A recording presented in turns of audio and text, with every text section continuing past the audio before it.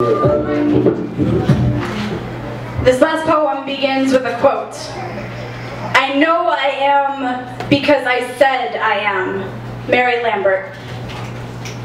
I was 12 when I first used the word queer to describe myself to a girl in my computers class.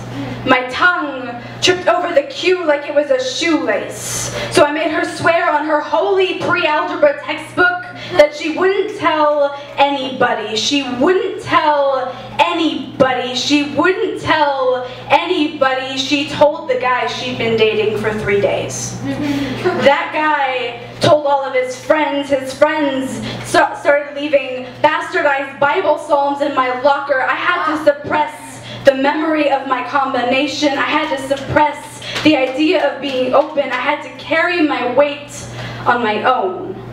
I like to think I became all the right kinds of shadow, all the right kinds of ugly. Girls I had never even met before asked me if I had crushes on them, and a traffic jam started in my chest.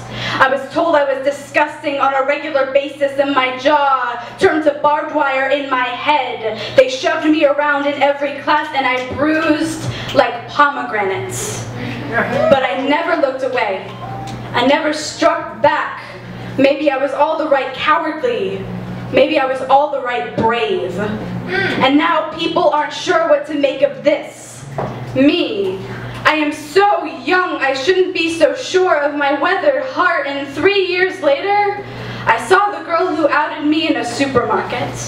She looked at me like I was a plane crash. She couldn't look away from my reflections in the freezers. Perhaps I am a plane crash. A travesty, a tragedy to all of mankind, but at least there were no casualties. At least we all made it out alive. At least at the end of the day, I can look at the aftermath and say, I made it. I do not need to confirm if I'm gay or if I'm not. What I need to do is be proud of myself. All these kinds of myself, because after all, I know I am because I said I am. I know I am because I said I am. I know I am because I said I am.